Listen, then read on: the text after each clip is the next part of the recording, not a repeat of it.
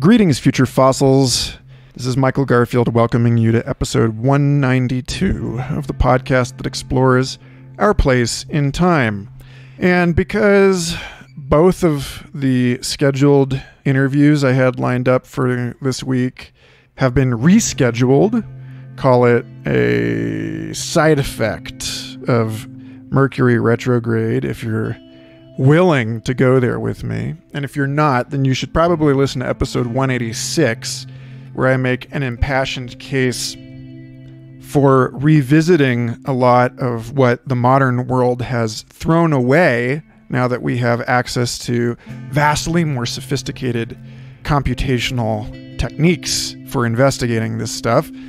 Well, anyway, one of the main features assigned to a Mercury retrograde period is that everything characterized by the archetype of Mercury, travel, communications, technology, all of those things turn from the exoteric to the esoteric, from the outward facing to the inward facing. And so it feels appropriate to make this episode a personal reflection, a contemplation of a major challenge that I have been living through for the last couple months and was dealing with entirely in my own private way until very recently when I decided to step out and talk about it. So my hope is that through the lens of this monologue, I can bring, ironically, into focus a lot of what's been on my mind lately, where I feel that all of the threads of my life are woven together.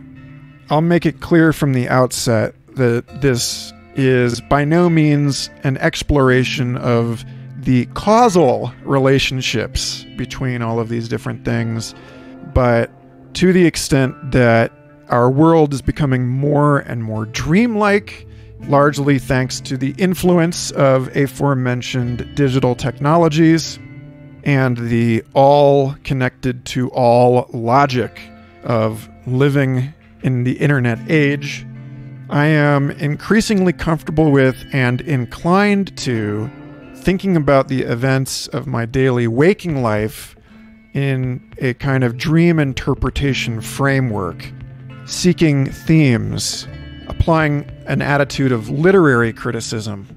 And every once in a while, when, as seems to happen to me more than some people, everything in my life kind of swirls together into a pattern of meaning and threatens such a suffusion of significance that my own enculturation as a rational and skeptic person starts to dissolve as though in a cataract of potent import. Well, then it's time to take off your shoes and stand directly before the mystery with your eyes and hands wide open.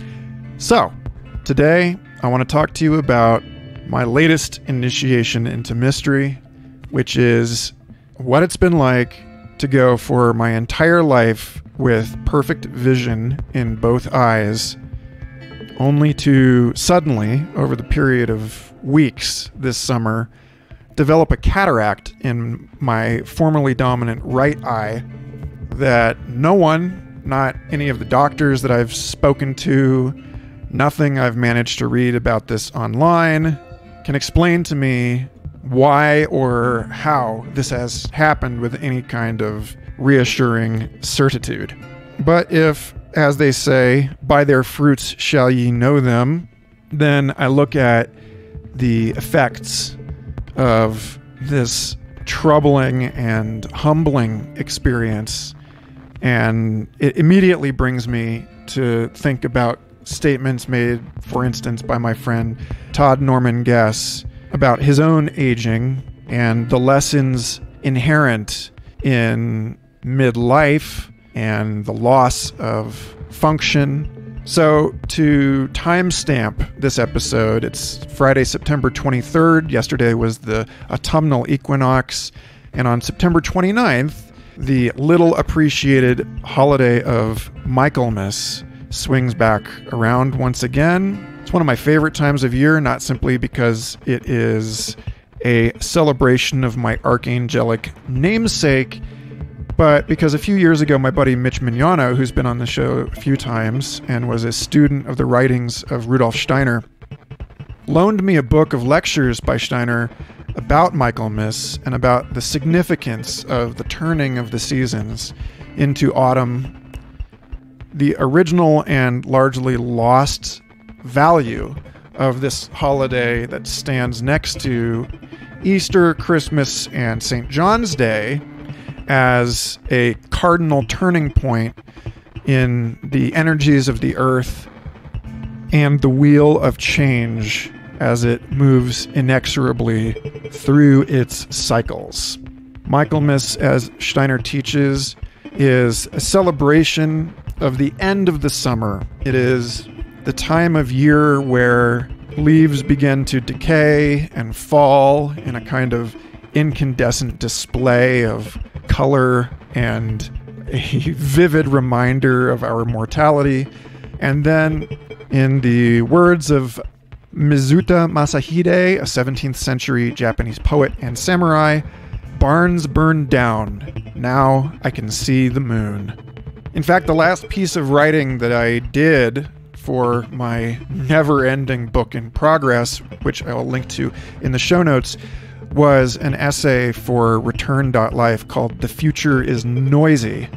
This is part of a series of essays, some of which I've read on the show before, called How to Live in the Future, which applies insights from evolutionary theory and complex systems science to the practice of speculative futurism, and offers people a set of kind of perennial truths whereby we can orient ourselves with respect to futures thinking by anchoring all of it with what we can say for certain is true at any moment in time. And one of the evergreen realities of our world is that noise, in the information theoretical sense, the complement to signal, is a kind of ever-present friend for those of us willing to embrace it as more than a source of costly inefficiency. In episode 161, I spoke with my buddy Michael Phillip, host of the Third Eye Drops podcast, about the role of noise in evolution and in play, the way that it helps us jostle ourselves out of ruts in our thinking, the way it helps us keep ourselves from optimizing to fixed points on what is actually an ever-shifting landscape, the way that biology has learned to utilize play and art in an ever-renewing process of exploration that ultimately does actually serve the longer-term objective of adaptability and innovation. And so, as I mentioned in The Future is Noisy, based in large part on the work of childhood development psychologist Alison Gopnik, that over the course of our lives, each of us move through a kind of parabola from a cognitive style dominated by noisy inefficiency in the brain, a low signal-to-noise ratio, when most of us tend to have a drastically restricted filter for relevance and an eagerness to exploit the world more than we explore it.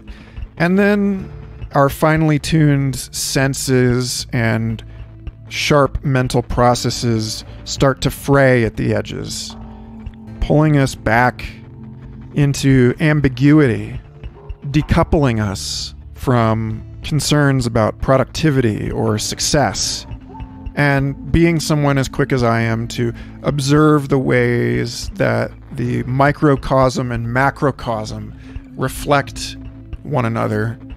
I've thought a lot over the last few years about how the modern world, a world committed to efficiency and control, rational understanding, making sense, as it draws to a close, paradoxically challenged by its own successes, by the profusion of new information delivered unto us by information technologies and the scientific method, becomes increasingly difficult to synthesize into any single unifying framework as our efforts to connect the world challenge the very boundaries between categories that the modern world took for granted, categories like the human and the non-human, culture and nature, the inner world of the mind and the outer world of the body.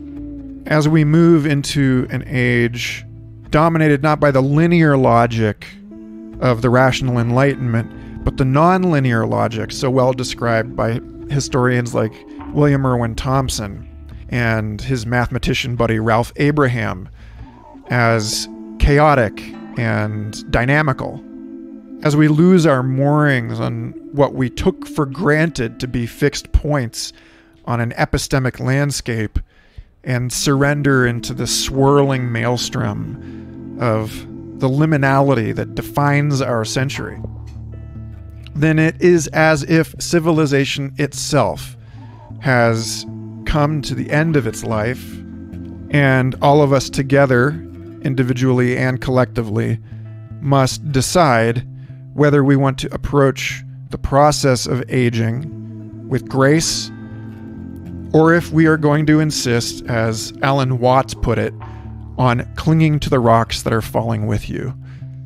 I mean, it seems like everywhere I've lived in my life is at the end of some kind of golden period, and I always show up right as the party is drawing to a close and people are filing out, when a creative boom is starting to get stale, when one utopian vision begins seeming maybe just a little oppressive and due for renovation, when the honeymoon is over, when it's time to carry your people out into the wilderness on an exodus, make the scary decision to give up a sure thing and wander for a while, to depart from the score and improvise, to, as the Chinese saying goes, feel our way across the river stone by stone.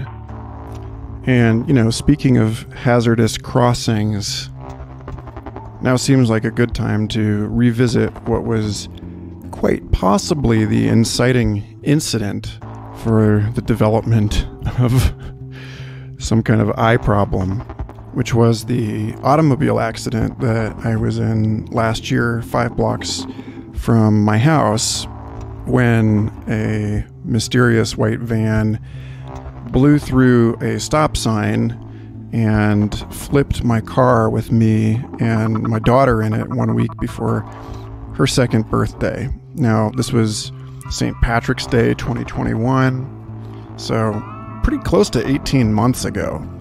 And yet, I'm back to thinking about this because both an optometrist and an ophthalmologist told me that there's no explanation for someone at age 38 without diabetes or any other obvious condition developing a cataract without some kind of unrecognized head trauma.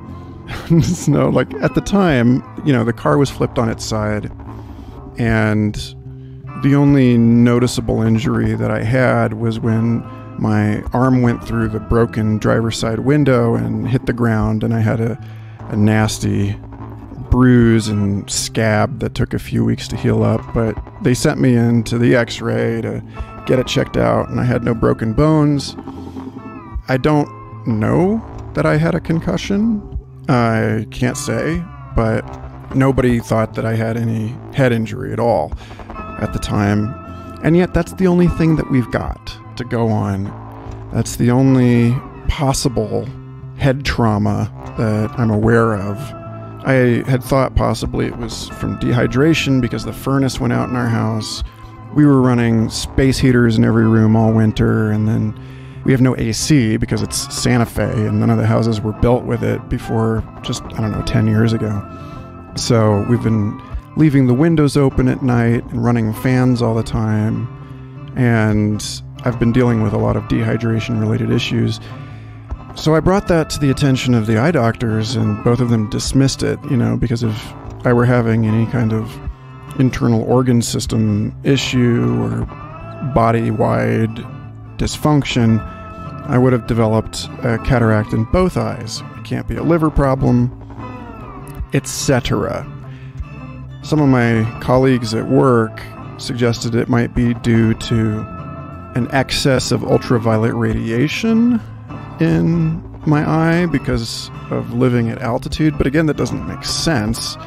I mean, my left eye is the one turned toward the window at my home office, and it's my right eye that developed the cataract, and yet there is something mythologically appropriate about all of this. There's a number of layers here.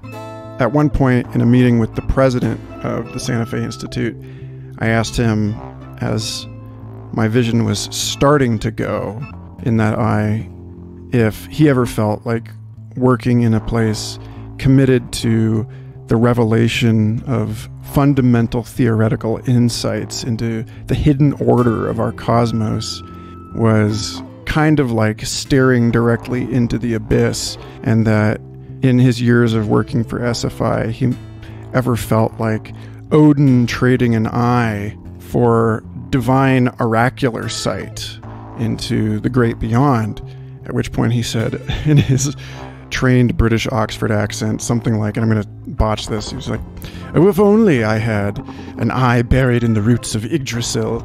And I had a good laugh about it, but that was one of the ways that I was making sense of this, that I have committed myself to cosmic insight and to intuitive guidance, and so maybe this is a kind of boss along that mythic quest.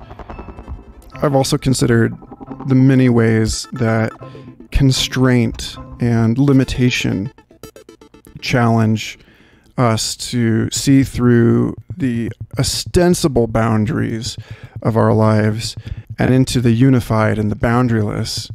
Back when I was under state supervision in Texas for cannabis-related nonsense back in 2013 and 14, the only way I was able to get back out on tour and work at festivals was to lead talks on sobriety at those festivals. And so in the show notes, I'll link to a talk that I gave on transformational sobriety at Arise Music Festival back in 2014, where I talk about how a huge piece of the lesson of not being able to cross county or state lines while I was on paper was to go deeper inward, to run away less, to challenge my escapist impulses, and to find the lesson, the kernel inside stories as diverse as the origin of Merlin in Arthurian legend, or the origin of Sri Aurobindo, who, being a Cambridge-trained subcontinental Indian, was considered an enemy of the colonial British state, and was at one point in his career as a political dissident locked up in solitary confinement for 3 days, from which he emerged on the other end of a life-transforming, non-dual realization experience that turned him into the originator of integral yoga and made him by far a more dangerous figure to the systems of power that had tried to neutralize him through his confinement. Relatedly, one of my favorite collaborations of all time was with the Swiss data artist Karel Benzi in 2020, called Evading Confinement, where I took the instrumental Seed that later became the song Autonomous Zone and put it to a short video that he made by training neural networks on landscape photography. And he created this gorgeous, trippy, high fantasy, ever-shifting landscape for which my music, which I've always thought of as a kind of impressionistic parade of fleeting scenes fit really perfectly. Watching this flowing succession of landscapes, pretty much anybody is going to recognize it as deeply psychedelic in the way that, as my friend and mentor Eric Davis talked about in episode 132, psychedelics reveal a kind of metabolic ontology, that there are conditions whereby the world is enacted in radically different ways according to the dilation of our energetic channels. I guess another way of thinking about this, if I understand him correctly, is the Kundalini awakening, or how the ego death of an LSD trip, the diminishment of activity in the brain's default mode network, and the narrative continuity and boundedness of what is perceived as a separate self diminishes as both the pupils of the eyes and the nadis, or subtle energy channels of the body, both dilate themselves. Why am I thinking about this? Well, I'm just riffing really, but the last time I had my eyes dilated, I was sitting in the ophthalmologist's office getting a vision screening from an assistant with a tattoo that I found really interesting and commented on at the time, had a whole conversation with him, and the significance of it did not occur to me until I was taking a break between recording clips for this episode and realized there was something really potent going on here. The guy had a circle on his arm with a raven or a crow flying through it. And at first I thought that the circle was the heptapod glyphs from Arrival, the movie based on Ted Chiang's short story, The Story of Your Life. These giant space squid looking things communicate in these circular ink sprays that are very intentionally look like the Enso of Zen calligraphic brush painting. One of the features of brush painting is the flying white, or the gap left in the ink as the brush loaded with ink becomes increasingly drier. And given that it's a one-stroke painting technique and it's Japanese, and my understanding is that it's a celebration of the emptiness and of the idiosyncratic stochastic elements that arise and are communicating something kind of singular and holographic through the gesture of one's stroke. And of course, the key feature of the Enso is the flying white, but also the void in the center of the circle. So he tells me it's an Enso and not a heptapod glyph. And at the time, the significance of a raven flying through an Enso was lost on me. But to call back to that conversation I had with David Krakauer, this is, of course, very evocative of Odin trading his eye, an oracular or transcendent sight. Of course, Odin always has the raven, and ravens are frequently depicted in horror as picking the eyes out of dead bodies, etc., etc. It also happens that, weirdly enough, I was watching the Sandman series on Netflix on the week that my eyesight really started to deteriorate, and there are a lot of rhymes in that show as well, with crows and ravens as the emissaries and the remote surveillance platform of Morpheus, the Lord of Dreams. It's the way for him to see like Saruman sees through the Palantir in the Lord of the Rings series. It's a very, very old theme in magical traditions, and there is a nightmare in the Sandman series called the Corinthian, who collects people's eyes. So a very strange show to be watching at the time that all of this was going down. But to double back a moment to this notion of dilation and the way that the eyes dilate in experiences where information rushes through someone, the word cataract invokes waterfalls, invokes the rushing of water, and the blurriness of the cataract is akin to staring through a waterfall, which is why we use the same word for this as well as for these sections of a river where water becomes turbulent and flows rapidly downhill. The hardest parts of a river to cross or to navigate with a raft or boat.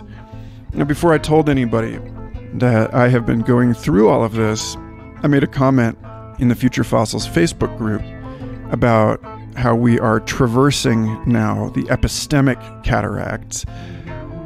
And, this is a theme that anybody listening to the show for a while knows I hammer on relentlessly. That we are, as guest Zach Stein said, I think back in episode 97, we are in a time between worlds. And that calls for a re-embrace of metaphysics, of the unquantifiable. As I mentioned in the show notes of that episode, Zach's answer to the epistemic cataract is to get more rigorous about the scope and limits of the world disclosed by science, more honest with ourselves about the context-bound claims we can make on knowledge, and more open to how all reality starts in direct experience as conscious subjects, where we meet to make new open-ended and ever more refined, evolving answers to questions: what is human, what is love, and what are we here to do? In other words, modernity has brought us to a point, as I discuss in The Future is Indistinguishable from Magic, that the material agency of glass, which we started manipulating as a species in an opaque form, translucent, used it for bottles, and then later for stained glass to evoke transcendence and shape people's experience as a part of kind of early AR in sacred spaces, before we learned to refine it into a transparent form and could start using it for scientific vessels and chemistry experiments, and then later fiber optics and lenses and screens, has now brought us full circle to a time when the dominant use of refined silicates is in our computers, is in the channeling of light through labyrinthine structures microscopically, is in the so-called black mirror of our illuminated interfaces with technology. Which is to say that glass is exerting its greatest influence in the 21st century as an opaque or translucent substrate, not as a transparent substrate. Of course, there are exceptions. The James Webb telescope, the cathedrals the modern world has made of glass as skyscrapers in dense metropolitan downtowns. But we live in a balance now between the clear and the unclear, what Terence McKenna would have called the archaic revival, or Marshall McLuhan would have called the exhumation, reemergence, and retrieval of the mystery inherent in pre-modern oral societies. And so to the degree that your warbling host is a canary in the coal mine of the modern era, someone attuned and sensitive to the zeitgeist, then I like to think that this cataract is, in fact, a literal, not just metaphorical, instantiation or microcosm of the epistemic cataract, an invitation to reflect on what cannot be fully understood, what cannot be rationalized. And again, this doubles us back to weave all of this into my earlier comments on aging and the acknowledgement of one's limits. But of course, if I'm going to get an artificial lens in this eye, and right now I'm scrambling to raise money to acquire a better lens than my insurance will cover, a multifocal lens that will not perfectly imitate a natural lens, but will nonetheless allow me to make it through life without reliance on corrective glasses.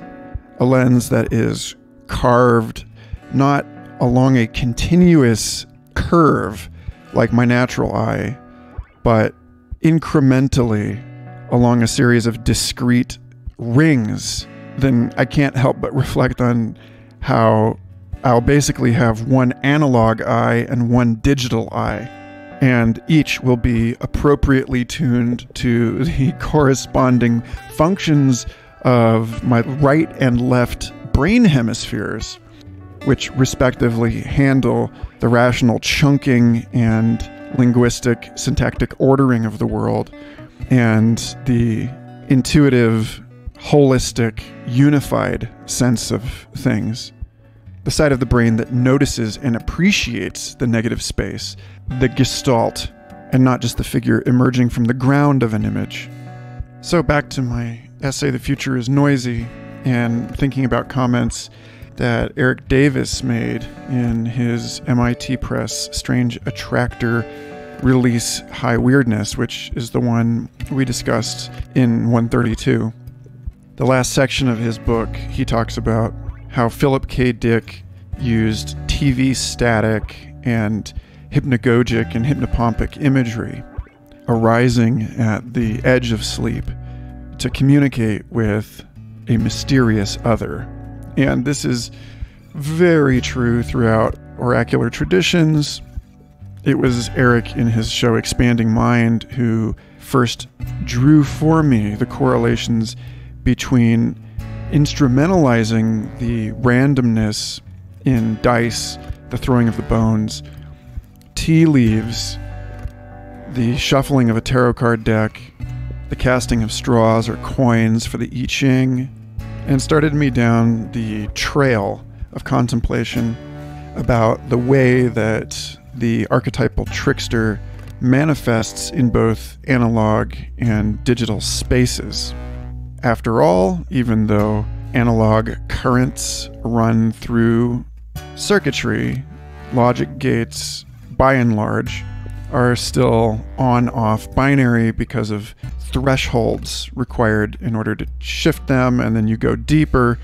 And if the intuited unification of quantum mechanics and gravity turns out to be correct, then there is actually a quantum of space and time, the Planck length, where physical reality is ultimately digital.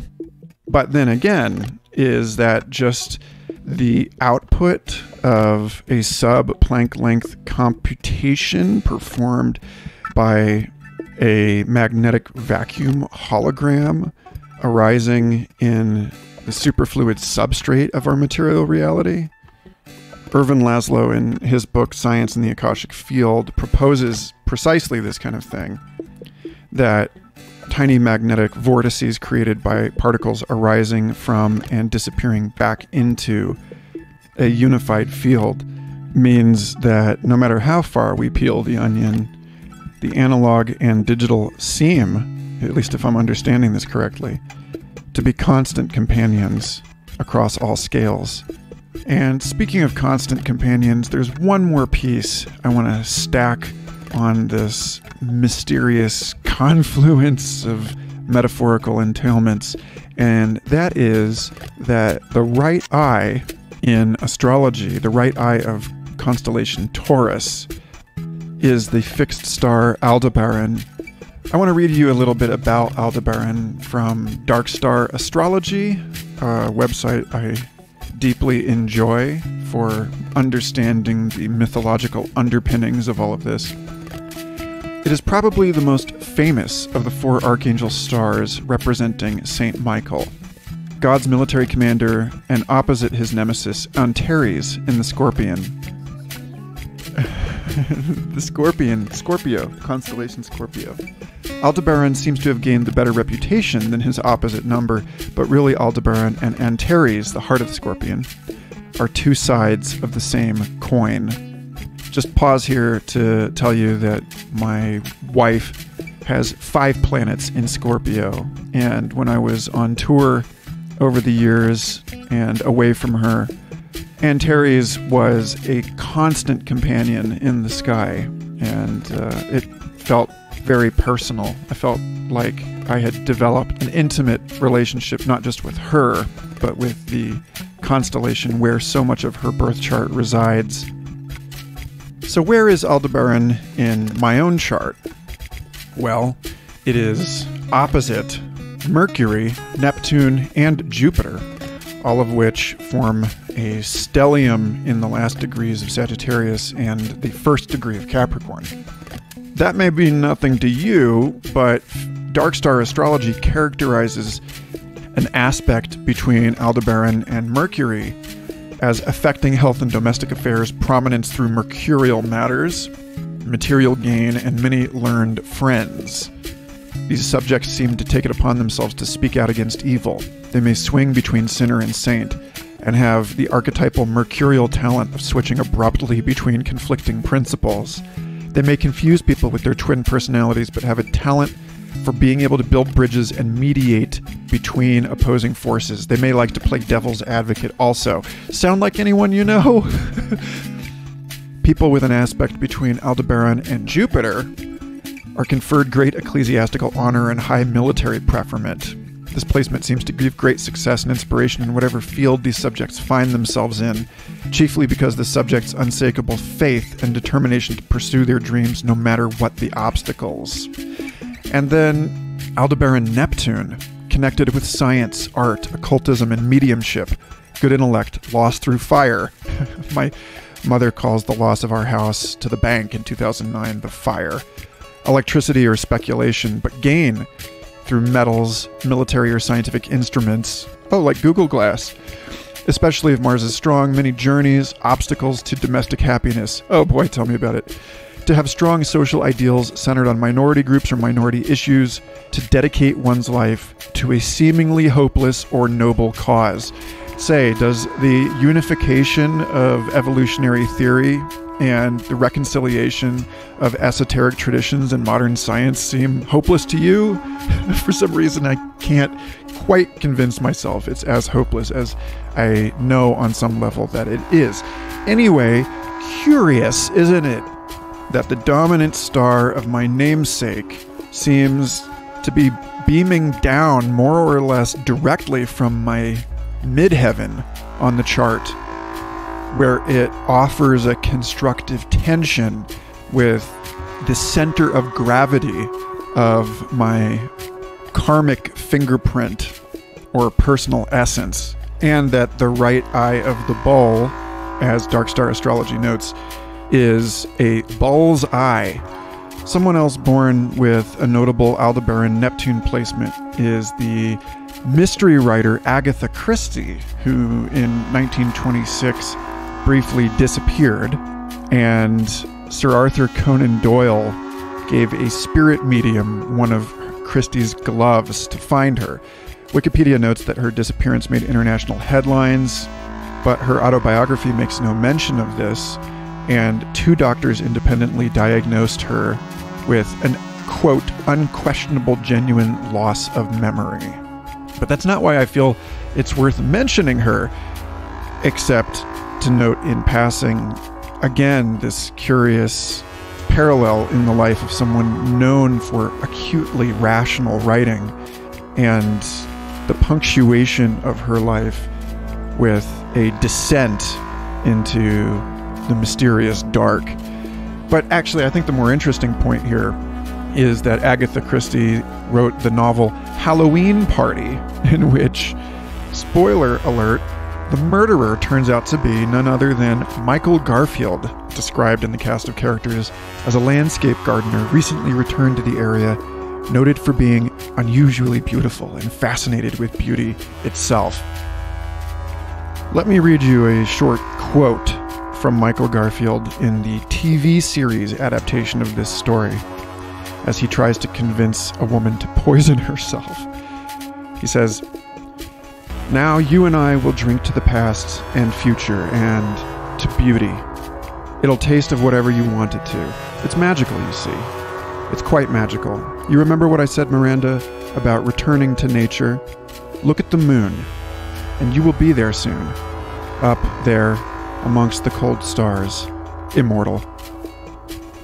Well, how about that? Two more things I want to say about all of this, because I only discovered Aldebaran when I went down my last major synchronicity vortex in the spring of 2017, right before my last UFO sighting. And I wrote a little bit about this in the liner notes to the album Pavo Music for Mystery, which I want to read to you now. I am a Capricorn born on 8 January under the fixed star Delta Pavonis in the constellation of the Peacock. Only after this album was recorded and the track art chosen did I realize that the persecuted Yazidi people link their peacock angel Melek Taus with Enki, the Sumerian sea-goat, and with St. George, the more human earthly form of Michael the Archangel, and the Pleiades, a constellation that for some strange reason I have always felt a deep affinity with. Enki was responsible for the decay of the original one language into all the modern tongues, the god of entropy and Babel, which is weird because the Peacock Angel also plays a major role in one of my most cherished books, Darwin's Pharmacy, Sex, Plants, and the Evolution of the Noosphere by Richard Doyle, in which he makes the case that by an involution of attention on itself, the psychoactive plants created the diversity of human languages as well as our aesthetic sense. Doyle argues that Melek Taus is an eruption into history of a transcendental telos, guiding evolution through trans-species intercourse and boundary-dissolving peak experiences. Read this book if you can handle it. Discovering this web of correspondences has shaken my reality. Why did I become obsessed with the evolution of language and consciousness in college? Why have I always identified with peacocks? Why do I emphasize the breakdown of signal into noise in all my music? Who are we? And who is rigging this? The last thing is I want to read you the very end of my essay on the glass age and the decay of modern rationalism through the epistemic cataract of the digital era and into the planetary dark age with all of its loamy, fertile, contemplative depth. So here goes. The Glass Age started with us rubbing glass and wishing in stained light. Then it matured with us erecting crystal palaces to make the heavens manifest on earth.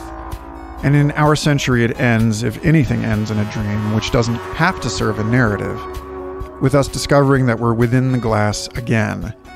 This time as multitasking demigods, whose power only deputizes us to work full-time on grown-up work we couldn't even fathom as the children that we were. Youth's wasted on the young, humanity is wasted on the human, and sufficiently advanced technology makes even great magicians yearn for simpler days when magic was a curiosity, not a necessity. The night I finish writing the first draft of this, I am on vacation with my family and visit the Museum of the Moon, a giant glowing floating 1/500,000th model, where 1 centimeter equals 5 kilometers, a mystifying orb amidst the varied trees in Stratford, Ontario on Tom Patterson Island in the Avon River. The sculpture totally transforms the nondescript but lovely parkland with its captivating silent potency. The only way to punctuate that kind of patient humming curiosity is with drumming. And the taiko group breaks out, and everybody's children get up front and dance like maenads, truly wild and free. A very Shakespeare fairy moment, white moon looming low enough to almost touch. The real moon shines pink like a strawberry, warm and fuzzy soft in the sky. The next day I record a guest spot on Weird Studies podcast episode 26, laying out the basics of the Glass Age and the return of the lunar archetype. My friend J.F. Martel, the co-host, has a dream that night in which a menacing tall man like actor Kyle MacLachlan in a turtleneck breaks in, breaks glasses in his kitchen, tells him that the glass age is just getting started, and smiles ominously as the moonlight through the window slices across his eyes. I tell JF what he could not have known before the dream, that my close friend Mitch Mignano has for years mocked my excessive use of speech-to-text as if I'm Agent Cooper, Kyle MacLachlan's character from Twin Peaks. JF said that the whole encounter felt quite trickster. On the next day, after over 8 months of it sitting unused since delivery, I fire up the desktop laser cutter and engraver I pre-ordered in a crowd sale years ago. It is a major moment, but the laser safety glasses that have always been on this one shelf right next to everything else, static and secure for 8 months, aren't just not there, they're not anywhere. And in a moment of unconsciousness, I turn and watch the beam, an instant, and the pink light slices both my eyes. The engraving job comes out beautifully. Clear acrylic tickets for my friend's music festival, green tint on the sides to make the plastic seem like glass.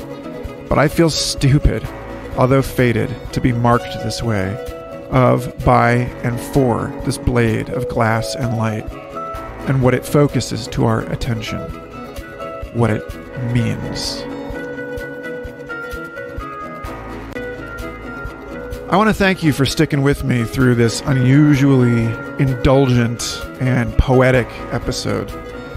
If you've come to Future Fossils through my work as a science communicator, I'm not sure whether to apologize to you or double down on my insistence that, as Shakespeare famously put it in the voice of Hamlet, there are more things in heaven and earth than are dreamt of in your philosophy. I urge you, as Hamlet does, therefore, as a stranger, give it welcome.